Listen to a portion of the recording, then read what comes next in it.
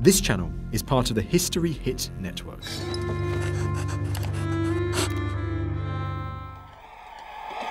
For hundreds of years, the two kingdoms of Scotland and England were at best uneasy neighbours and all too often enemies.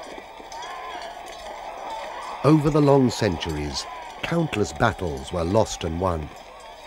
But in the grim and bloody litany of glorious victory and bitter defeat, there is one name which resounds above all others, one battle which saw a proud Scottish king and nearly all his chief nobles, together with thousands of common pikemen, fall in bloody ruin. It was this tragic day in 1513 which inspired a haunting lament still played today over the graves of Scottish soldiers around the world. It tells the story of the death of a generation on the field of Flodden.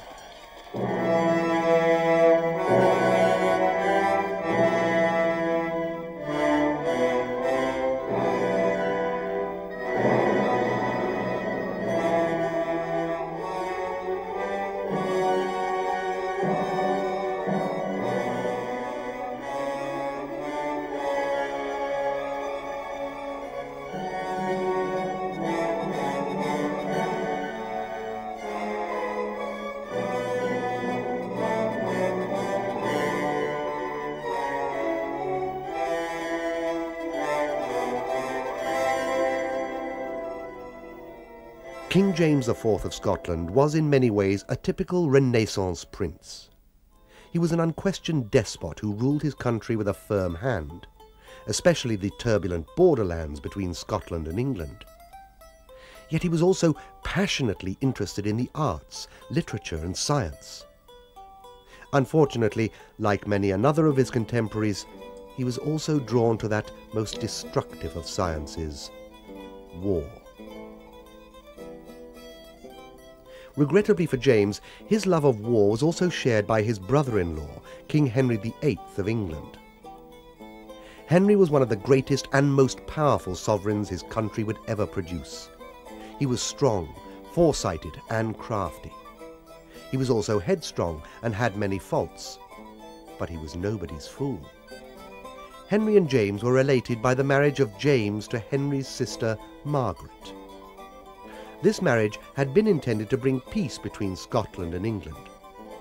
But the marriage and the blood ties it created counted for little in the face of the iron will of Henry of England and the hopelessly romantic James of Scotland. At the end of the 15th century, France had invaded Italy, beginning a series of destructive wars and effectively gaining dominance in southern Europe. To attempt to redress the balance, the Holy League had been created. This was essentially an anti-French alliance which included Venice, Spain, the Papal States and the Holy Roman Empire. In 1511, King Henry, eager for military glory, joined the Holy League. The sworn object of the League was to prevent France from dominating Europe. And faced with the addition of yet another powerful opponent in the form of England, the French King Louis XII looked around for some allies of his own. He did not have to look far. For centuries, Scotland and England had been at each other's throats. Many times before, in an effort to offset her weakness in terms of manpower, Scotland had allied herself with France. In 1512, Louis and James once again renewed the Auld Alliance between Scotland and France, by which each country pledged to assist the other in case of an English attack. On the face of it, Scotland had little to gain from such an alliance at this particular time. However, King James was a romantic soul, and even then his military ambitions centred around the chivalric vision of a grand crusade against the Turks, which would recapture the spirit of great crusades of earlier centuries. Despite the outmoded nature of James's goal, Louis cynically encouraged the Scots king with promises of support for this crusade once the present crisis was over.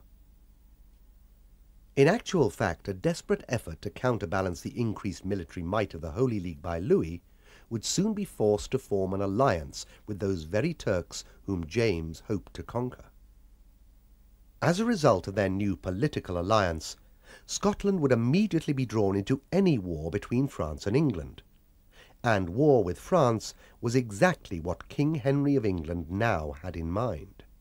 History Hit is like Netflix, just for history fans, with exclusive history documentaries covering some of the most famous people and events in history just for you.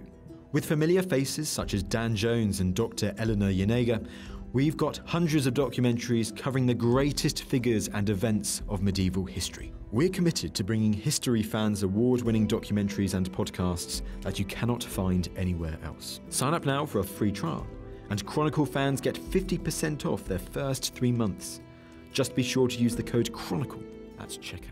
Despite any private reservations the French king may have harboured about James's grand crusading plans, in public he was quick to keep his pledge to support James. The ink on the new treaty was barely dry when French ships began arriving in Scottish ports carrying armour, lance-connect pikes, gunpowder and other warlike provisions.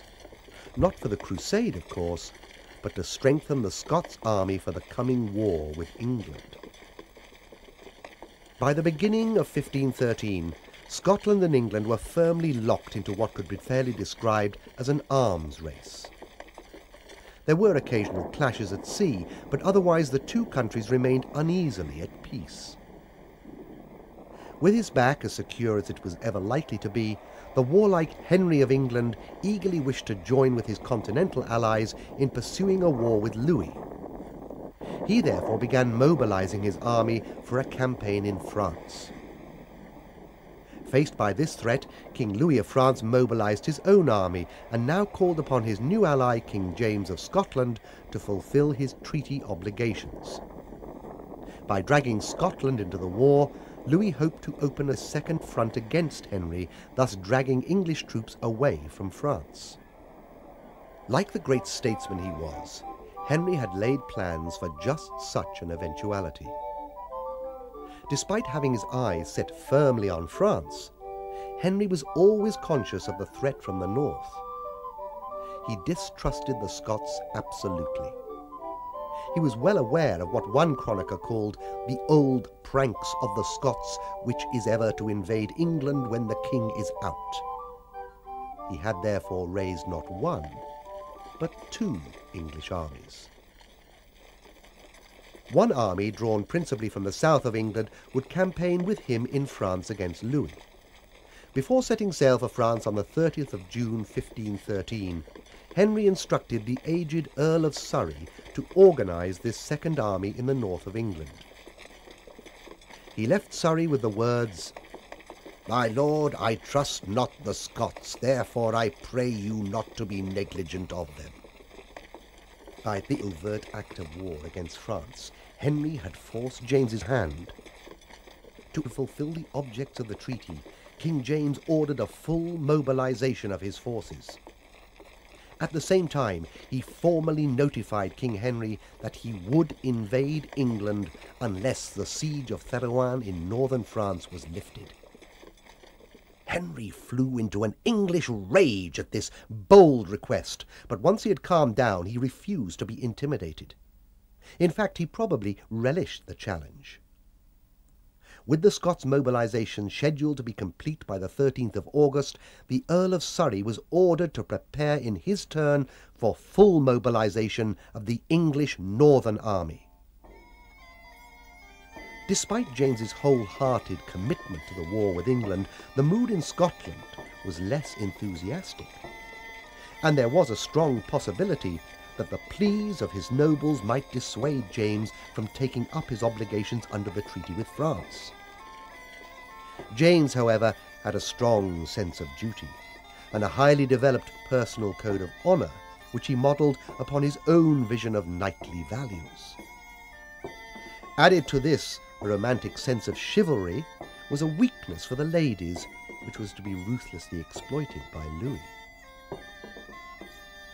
Sensing that there was a strong movement in Scotland against war with England, Louis allowed the Queen of France to write a personal letter to James, in which she begged him, as her knight, to protect her from the unwanted attentions of King Henry.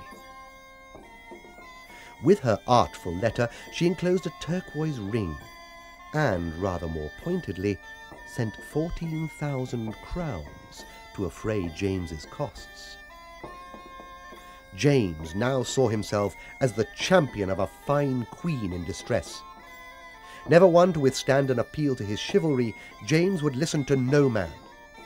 He committed his country to war against England. The disaster of Flodden was now only weeks away.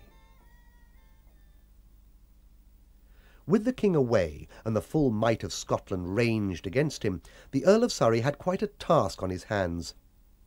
And it is a measure of his ability that the king felt able to entrust the safety of the realm to a man who had fought valiantly against his own father, Henry Tudor, at Bosworth Field in 1485, where Henry had won the crown of England to become Henry VII.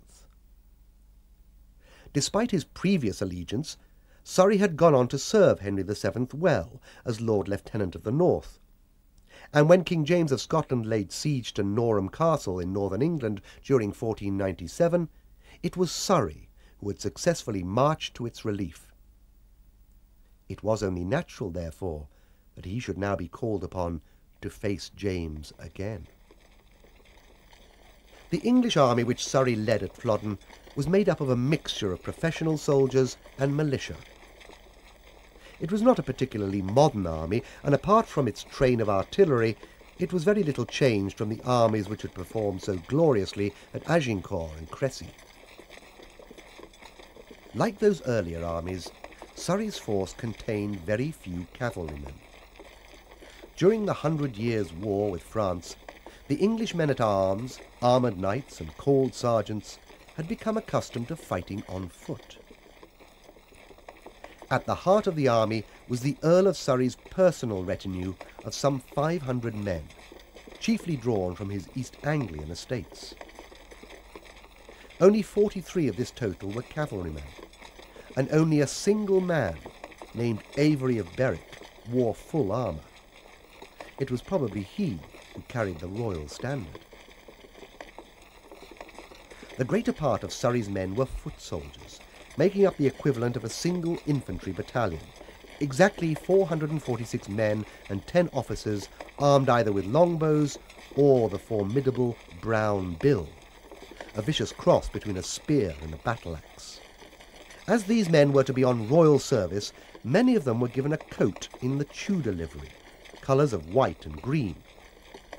It was meticulously recorded that these cost 4 shillings each. In addition to his own men, Surrey was also responsible for assembling the army's general staff and the artillery, led by the Master of the Ordnance, Sir Nicholas Appleyard.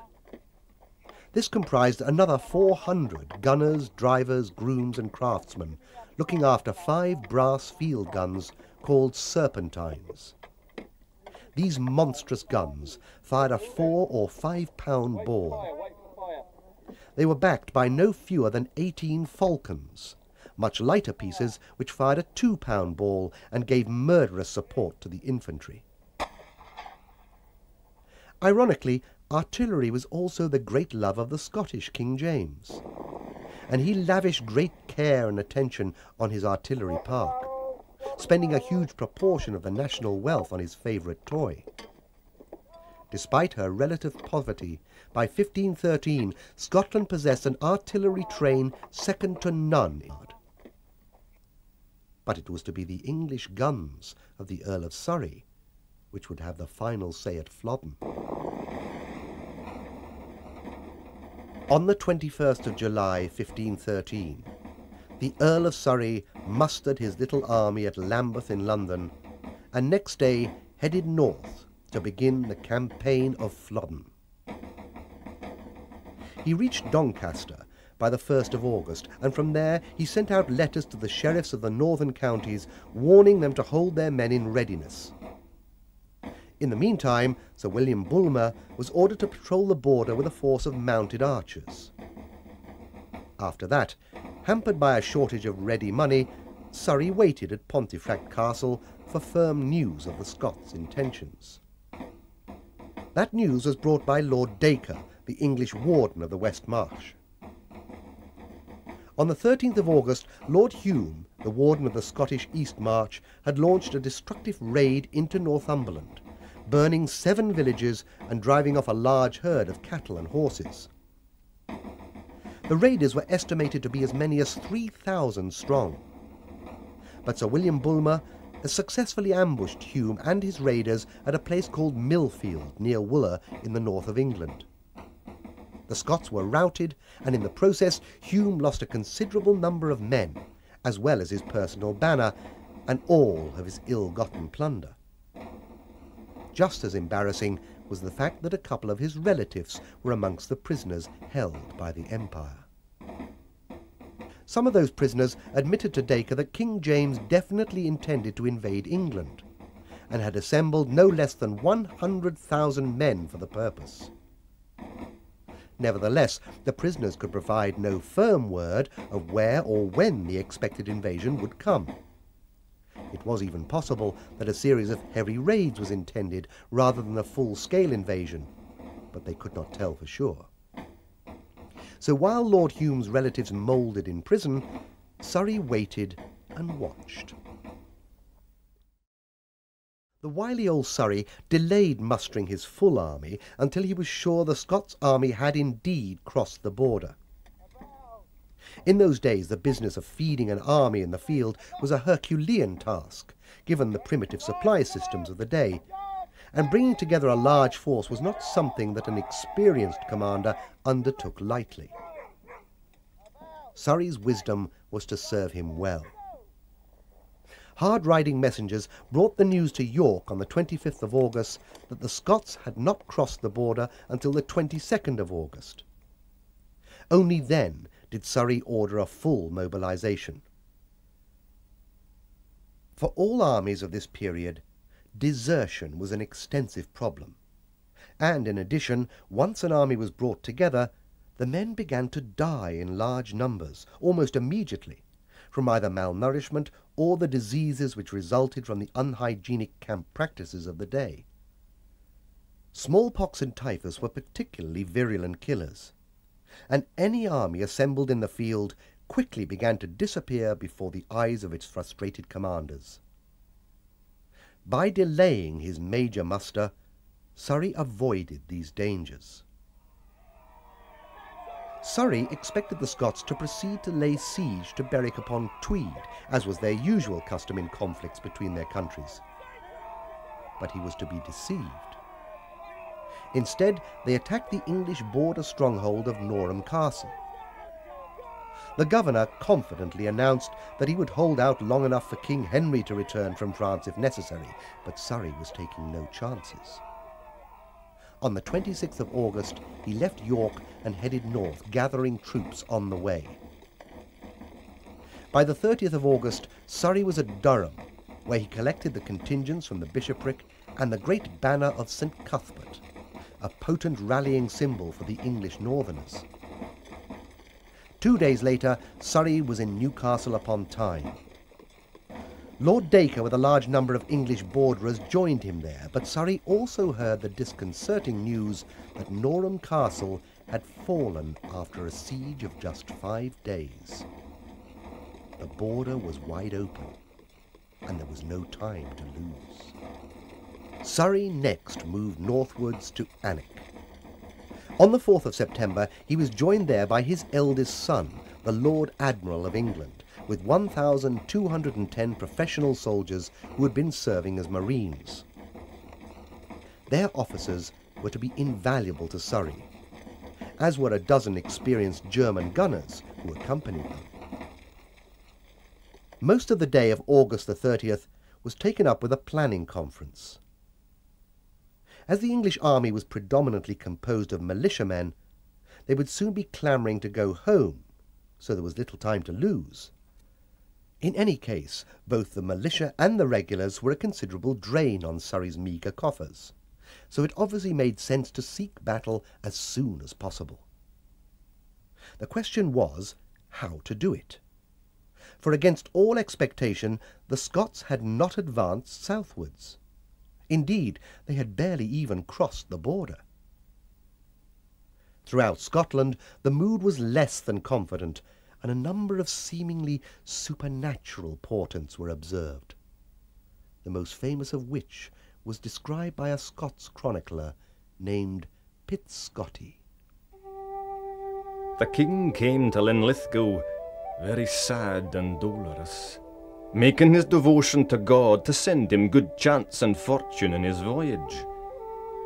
And there came a man of 50 years, clad in a blue gown, crying and asking for the king, saying that he desired to speak with him. Till at the last he came to the desk before him and said to him in this manner, Sir King, my mother has sent me to thee, desiring thee not to go where thou art purposed. For if thou do, thou shalt not fare well in thy journey, nor none that are with thee. Further she bade thee converse with no woman, nor use their counsel. For if thou do it, thou wilt be confounded and brought to shame. By the time this man had spoken these words to the king, the evensong was near done, and the king paused on these words, studying to give him an answer. But in the meantime, before the king's face, and in the presence of all the lords that were about him at the time, this man vanished away, as if he'd been one blink of the sun, and could no more be seen. It is perhaps doubtful whether this apparition was as supernatural as Pitscotty believed. It may even have been a well-managed publicity stunt arranged by the Queen. The pointed reference to the cause of a woman would certainly support that view. It did not sway James, but it certainly must have added to the unsettling tide of omens against the venture. Still in desperation, the peace party argued Scotland's treaty obligations to France could be fulfilled by border incursions, such as Hume's ill-fated raid, which had seen his relatives captured. However, the king would have none of it, and Bulmer's victory over Hume at Millfield merely added another slight to the king's overdeveloped sense of honour. A full-scale invasion it had to be, and that required a full mobilisation of Scotland's army. Since the time of Bannockburn 200 years before, the barons, the freeholders and the citizens of royal boroughs were obliged to muster themselves and their tenants in their best array for 40 days' military service on receipt of a writ from the king. This writ was now duly issued. The barons and freeholders were also obliged to arm and equip their men and to provide for their upkeep during those 40 days. At the end of that period, the king had either to release them and allow them to return home, or else feed and pay for them himself. This system worked well enough for the defence of the kingdom, where those raised were known as fencibles, that is, men capable of bearing arms defensible.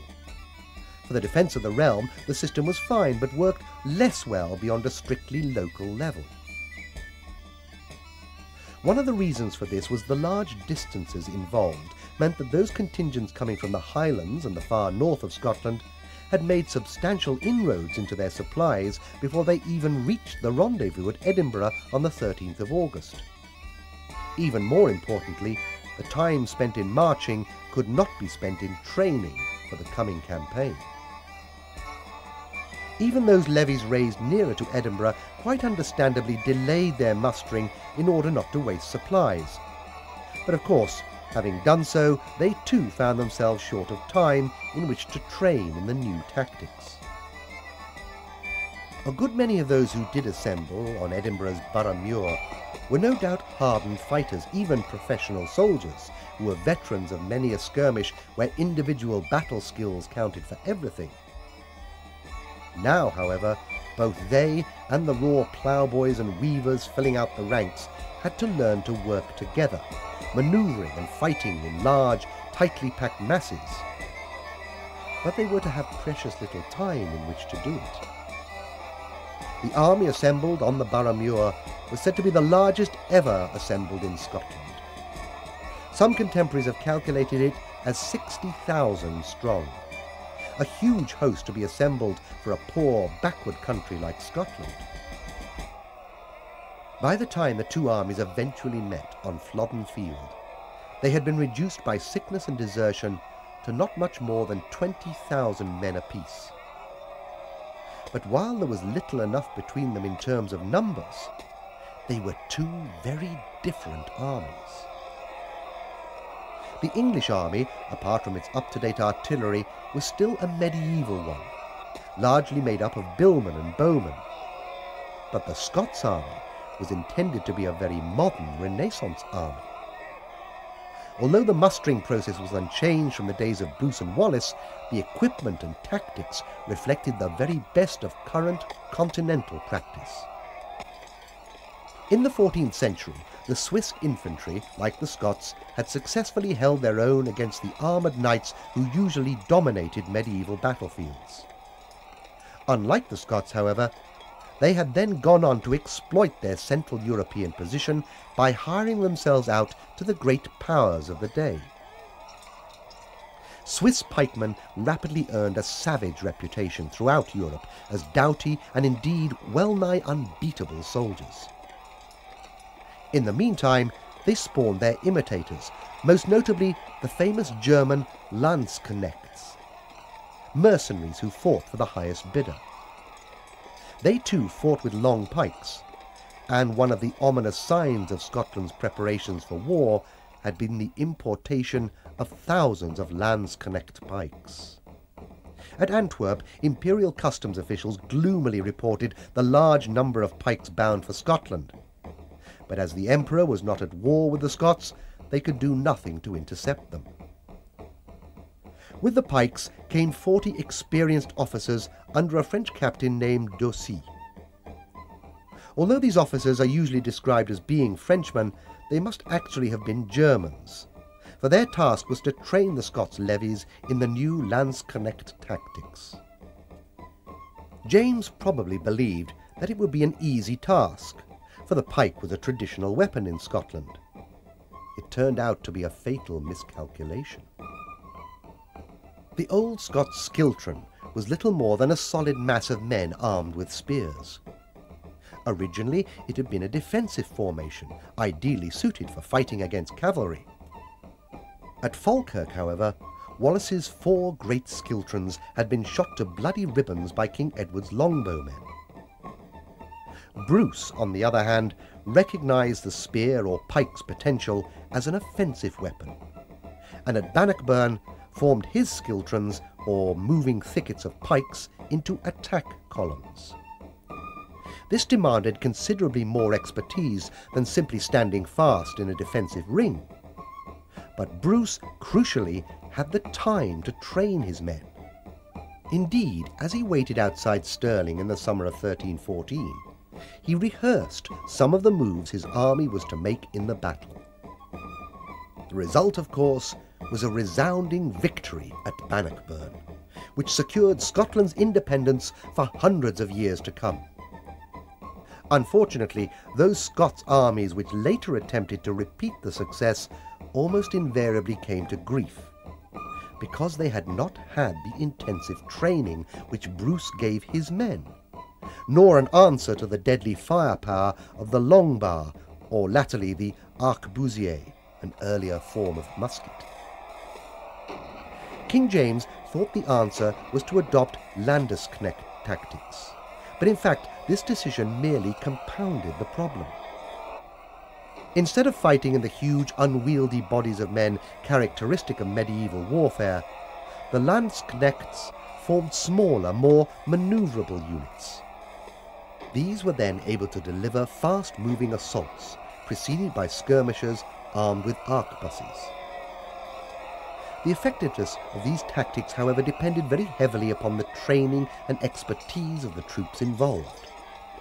The Landsknechts were above all professional soldiers, and therefore well able to reach the required standard of proficiency. The Scots army, however, was effectively a conscript militia, and with only a matter of days at best in which to learn the necessary drills, it was perhaps inevitable that things would go wrong. The French commander, Audocy, and his Landsknecht captains will have been only too well aware of this, and it is likely that the apparent inaction which followed the capture of Norham Castle was a result of training in the works of the Scots army. At any rate, after the surrender of Norham on the 29th of August, the Scots made a leisurely advance southwards. The castles of Ford, Etal and Chillingham were quickly battered into submission, and then James established his army in an entrenched camp on Flodden Edge. The king was afterwards criticised by many chroniclers for apparently dallying with the Lady Heron at Ford Castle instead of striking southwards. James certainly had a reputation as a ladies' man, but the key to the question actually lies in the presence of the Landsknecht captains. The establishment of fortified camps was unprecedented in Scottish military history, but it was a well-tried Landsknecht practice. Secure in their mile-long position, the Landsknechts worked hard at preparing the raw Scots pikemen for the battle to come. There is perhaps no reason to doubt that King James, a notorious womanizer, was amorously engaged with Lady Heron, notwithstanding the dire warning of that mysterious man in blue who had appeared at Linlithgow. However, while he was thus amusing himself, the professionals were slowly licking his army into shape. The question was whether the professionals would have enough time, for Surrey needed to fight as soon as possible, and he was not about to let the opposing army slip away. On the 5th of September, Surrey sent Rouge Croix, herald to the Scots king. James, he declared, had entered England and slain English subjects without justice or reason, and he was therefore challenged to try the decision of right by force of arms before Friday next, the 9th of September. Rouge Croix was, of course, expected to take a good look at the Scots army while he was delivering the message and waiting for any reply.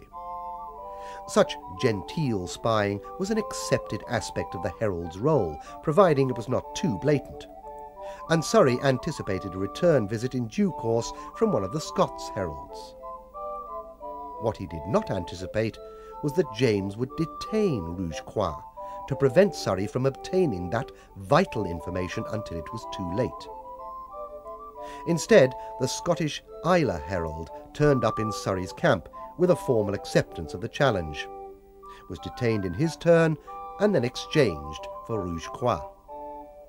Only when the English herald returned did Surrey realise that he had committed himself to battle with a foe who was posted in a near impregnable position.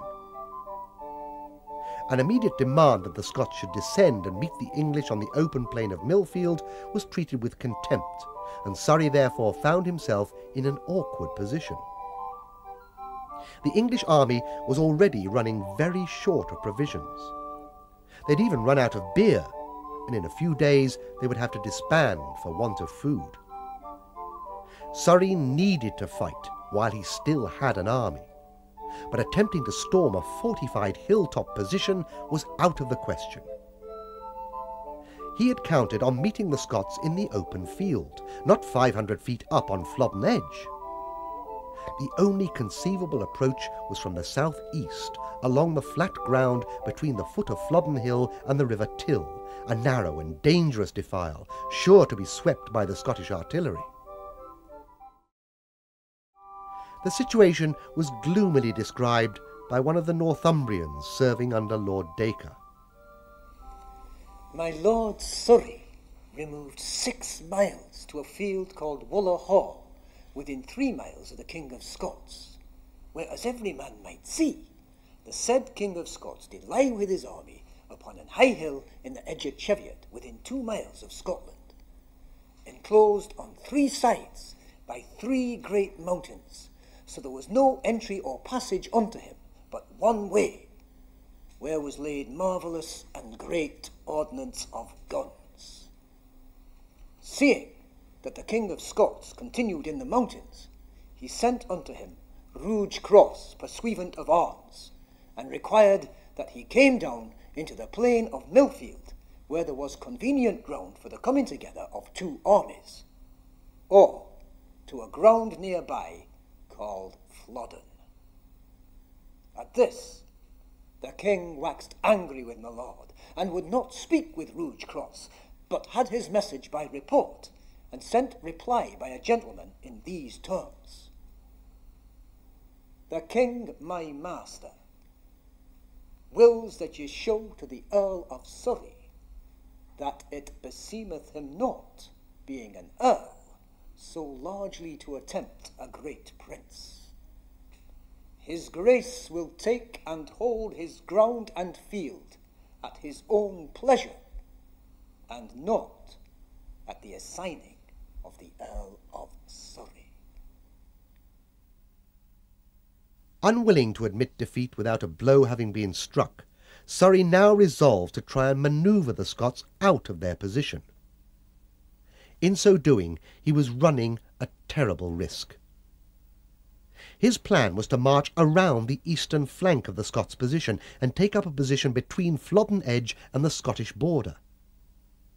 If his communications with Scotland were thus cut, the king might then be compelled to come down and give battle.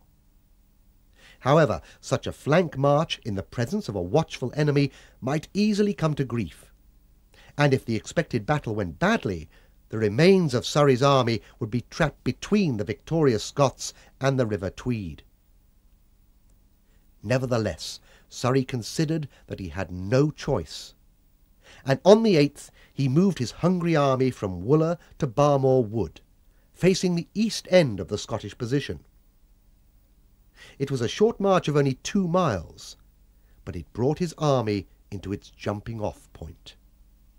My Lord Surrey marched the 8th day of September, being Our Lady's Day, the Nativity, and passed over the waters of Till, and lodged that night under a woodside called Barmore Wood, directly against the king and his army, albeit there was a hill between the two hosts for avoiding the danger of gunshot, and notwithstanding that for 4 or 5 days before there had been little or no wine, ale, nor beer for the people to refresh themselves with, and the whole army, for the most part, was enforced and constrained to drink water for the same time and season, with no comfort or trust of relief in that behalf. My Earl of Surrey and the army, the danger and the want of drink notwithstanding, courageously advanced forward to get between the King of Scots and his realm of Scotland. That night, Surrey issued his final orders. The vanguard and the artillery, led by his son the Lord Admiral, was to move northwards and cross the River Till by Twizel Bridge, while Surrey himself led the remainder over the river by a ford at Milford. Next morning, having eaten the last of their rations, they set off at 5 o'clock. The northward move appears to have taken the Scots by surprise. The border reivers, who were acting as scouts, were off raiding villages to the south, and suddenly, at this critical point, King James and his officers were blind. What was Surrey up to? One possibility was that he was simply moving towards Berwick in order to obtain supplies and establish a shorter line of communications. More worryingly, however, he might just as easily be intent on invading Scotland. This, however, could be discounted. The Scots were well aware of the parlous state of Surrey's forces.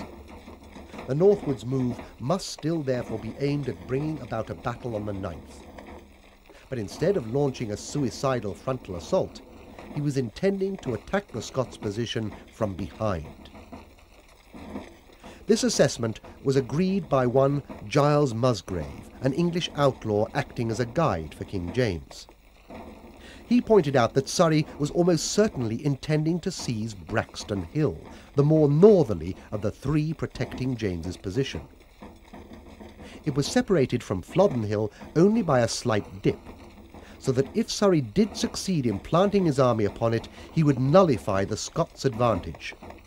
Indeed, he might even stand on the defensive, forcing the Scots to attack him in order to clear their line of communications. James acted decisively. If this was indeed what Surrey intended, he still had several hours in which to act. Ordering his men to set fire to all the straw and litter in the great camp, he set his army in motion under cover of the resulting smoke screen. The Flodden position was abandoned, and instead the Scots moved a short distance to the northwest to take up a fresh position on Braxton Hill, thus denying it to the enemy, just at the moment when the Admiral's division was struggling to deploy across the Broxburn, a swampy stream. It was not too difficult for his infantry to wade through the morass, but the Admiral had all of the English guns in his charge, and these could only be brought across the narrow causeway known as Brank's Bridge. The unexpected appearance of the Scots on the hill above him came as a shock. His father, with the main body, was still some distance to the east, coming over the Till at Sandyford. It was now about 4 o'clock in the afternoon, and defeat was staring the English in the face.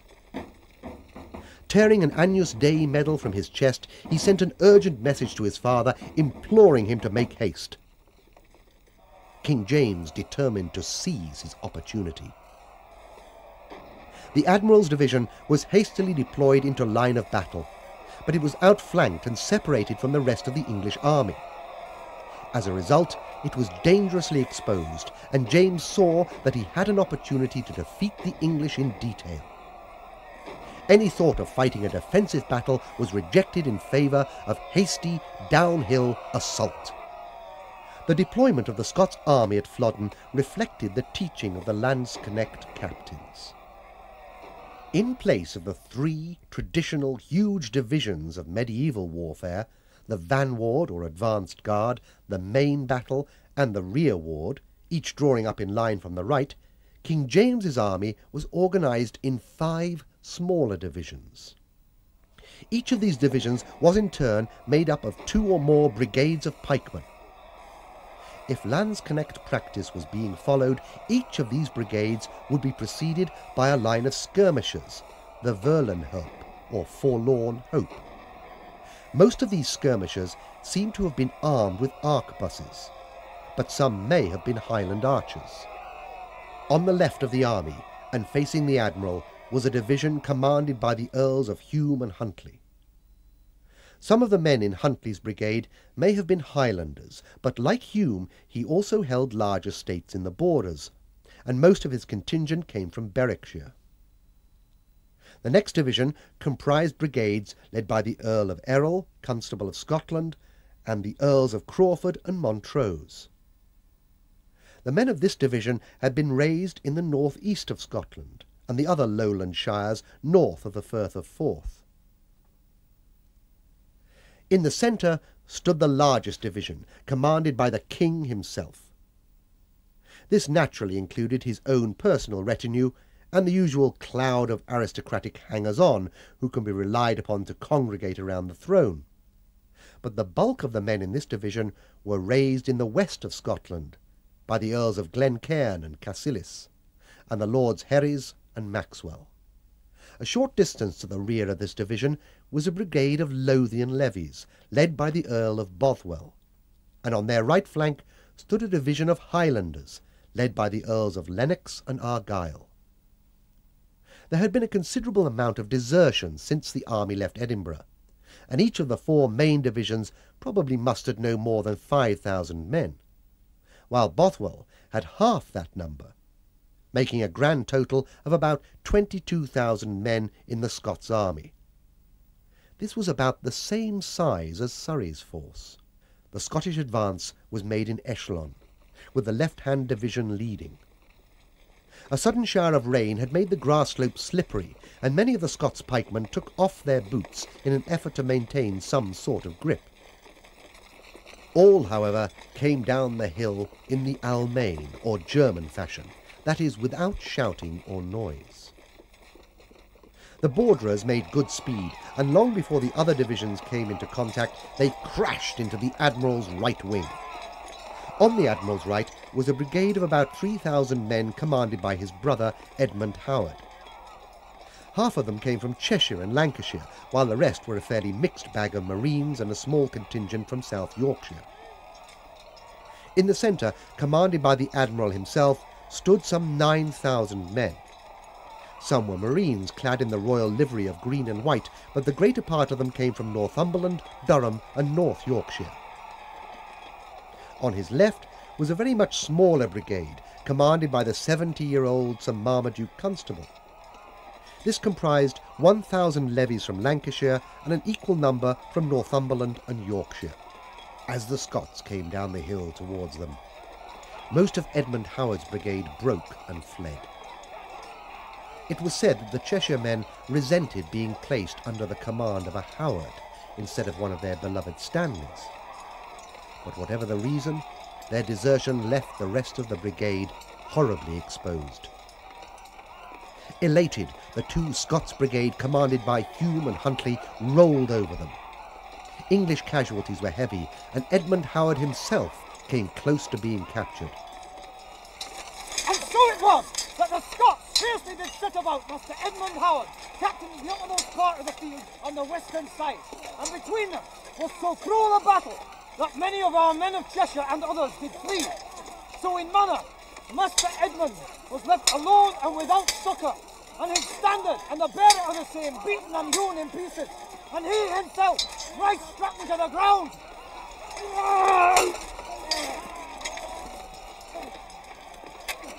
Howbeit, like a courageous and hardy, lusty young gentleman, he recovered again and fought hand to hand with one Sir Davy Hume and slew him with his own hand. Thus, Master Edmund was in great peril and danger until the Lord Dacre, like a good and trusty knight, came to his relief and gave succour unto him. To add to the initial Scots success, the Admiral was now being menaced by a second Scots division, that led by the Earl of Errol. Assailed in front and flank at the same time, the Admiral's defeat would have been certain. But in fact, Hume and Huntley failed to exploit their victory. After the victory on the right, it took some time to reorganise their victorious forces before they could move against the English centre. It is in this area that discipline, training and good officers count for everything. Yet this was exactly what the Scots lacked.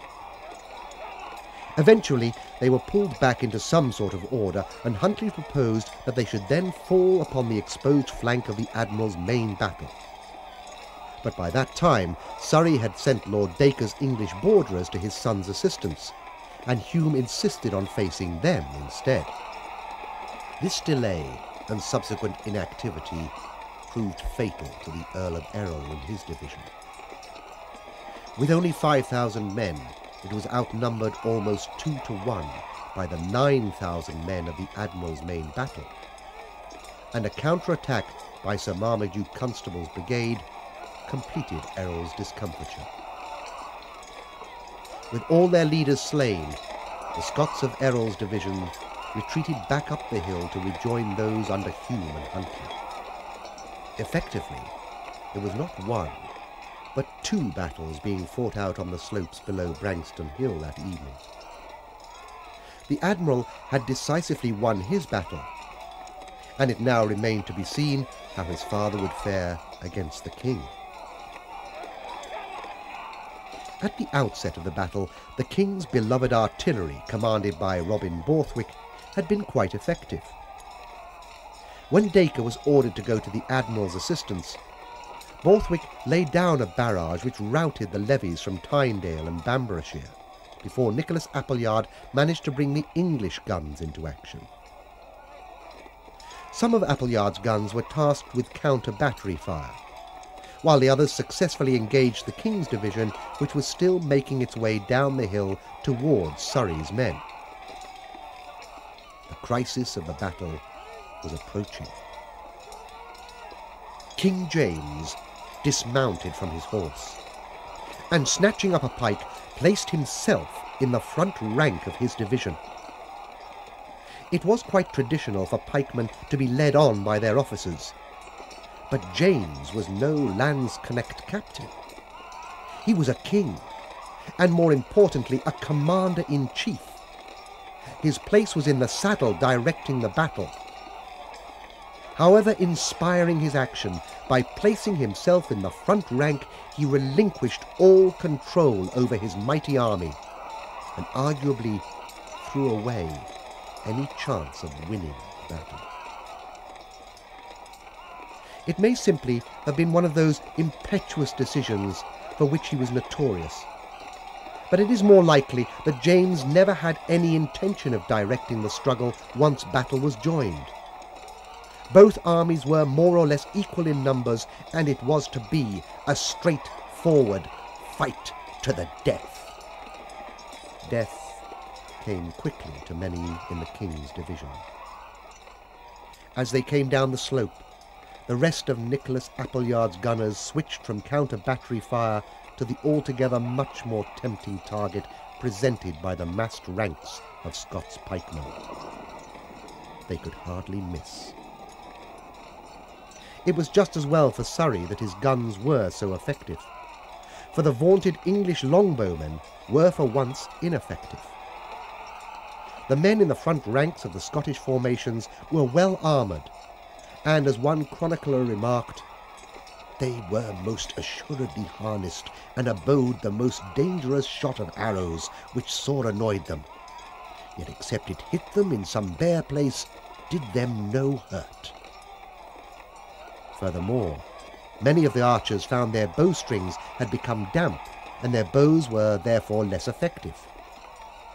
Yet the same showers which wet the bowstrings also proved the Scots' undoing.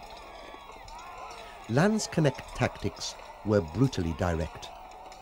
Once they were committed to action, the front ranks levelled their pikes shoulder high and moved forward as fast as the ground would allow. It was rare for their pikeheads to actually penetrate the armour and thick protective clothing worn by the opposing infantry. But what they aimed to do was, quite literally, knock them over by sheer impetus. Once the enemy were down, pikes would be discarded and swords used to finish off the now helpless men as they struggled to rise and flee. To do this, however, required a firm grip underfoot, speed, and perfect discipline.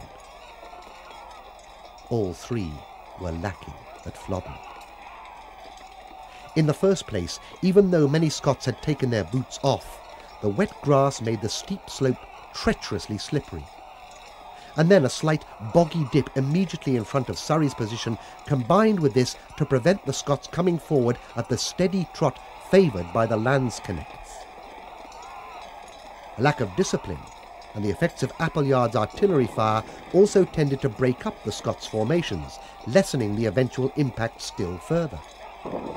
Consequently, when the King's division actually came into collision with Surrey's stationary men, the English kept their footing and held their ground. The long pikes were now useless, and the Scots quickly discarded them and took to their swords, but they were at a terrible disadvantage against the English bills. Then Bothwell brought his reserve brigade down the hill and into the melee, seemingly without affecting the outcome. It seems he may simply have fed his men into the already stationary mass. Nevertheless, a brutal fight ensued, in which neither side gave nor asked for quarter. The Scots leaders were so well armoured that not only were they virtually impervious to arrows, but they were such large and stout men that one witness commented they did not fall even when struck by 4 or 5 bills.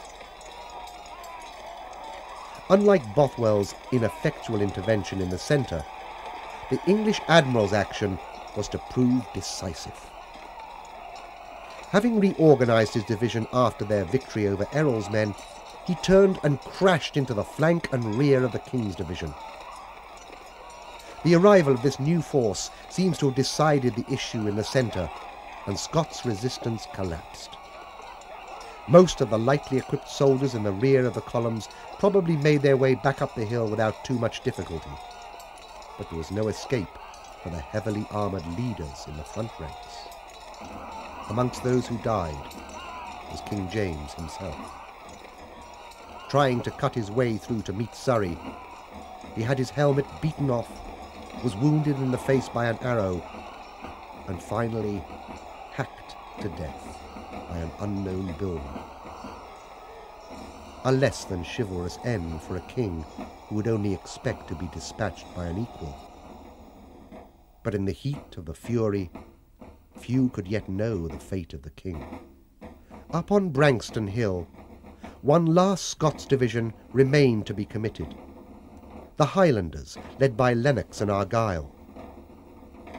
For some reason, they had remained on the hill throughout the battle. James may have neglected to give them any orders, or more probably perhaps because they had little armour and no pikes, he all along intended them to remain in reserve. At any rate, seeing the king's division in trouble, they had just started to move down the slope in order to cover its retreat when they were hit in the flank by an English brigade led by Sir Edward Stanley. Scrambling up the side of the hill unseen, Stanley's archers poured a hasty volley into the unsuspecting Highlanders. The result was devastating. Lennox and Argyll were both killed.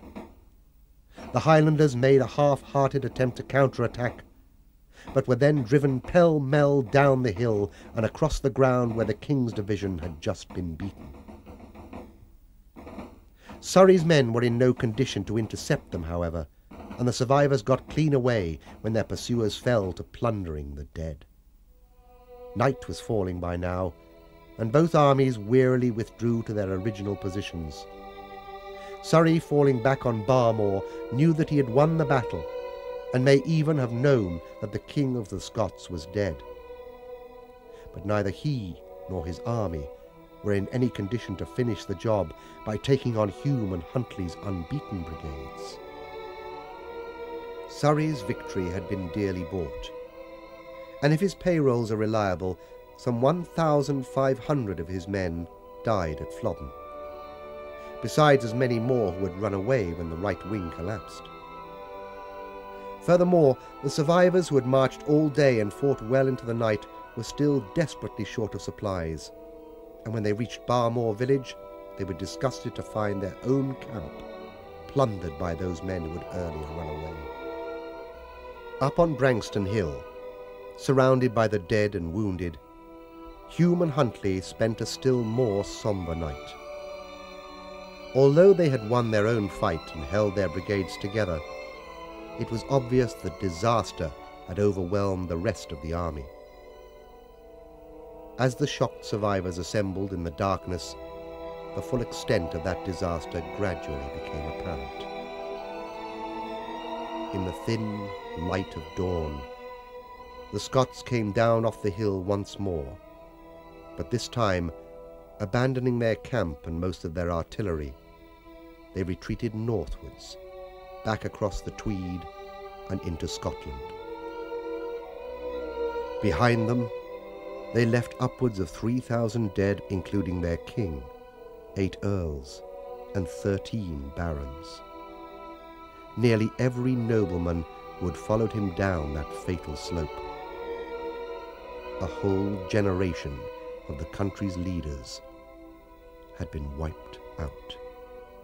There was scarce a family in Scotland not touched by the tragedy. One man had 7 sons slain at Flodden. As they awaited news in Edinburgh, a terrible wailing rose from the streets as the women's folk looked for a sign of departed sons and husbands. So terrible were their cries that a proclamation was passed which read, "All women are to pass to their labours, and not be seen upon the gate, clamouring and crying, under pain of banishment from the city." In her palace at Linlithgow, Queen Margaret and her infant son waited for news in the high tower which to this day has been known as Queen Margaret's Tower.